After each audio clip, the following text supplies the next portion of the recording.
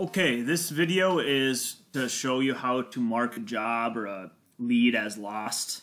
Basically, it didn't work out, you got ghosted or something like that. So from here, this is the desktop version. I always like to, this should be customer. I wish it was default more, but customer, I'm going to search for my test case. So you can either go right into your bucket, or, you know, if you're on the customer, job drop down, you don't want that in this scenario. But the customer, look for your scenario, your name, go ahead and click it.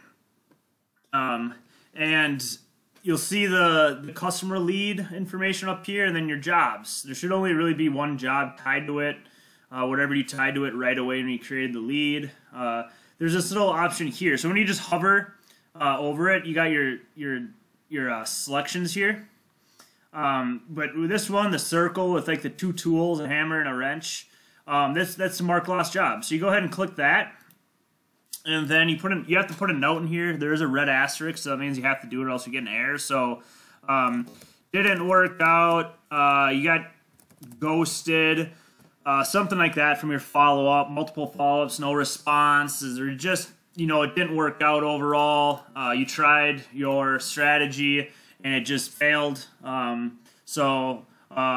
so I just wanted to make a video of how, within JobProgress, how to mark a job as lost. And this is the desktop version. So I'm not going to click save, but if you click save, that's as simple as that. It would get removed from your bucket, and it would be under your lost jobs.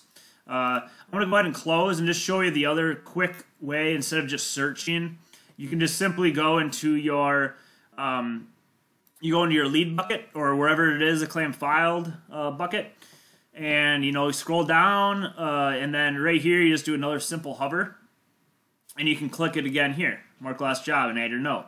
So this is in the mobile app. I will talk about that because it's a little bit different. Same thing, you search, you should get a scroll down of your leads or your claim files. You should get a summary kind of like this. Scroll down, you'll long hold. So with your finger, and you're doing that with a quick action and with multiple other stuff, but with your finger, long hold for about 2 seconds.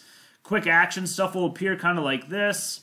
And I believe it's the second from the bottom to mark lost job. So you go ahead in the mobile app, do that same thing, search for your file, long hold, and then the mark lost job will come up. Same thing, add a note and click save, and it'll be removed.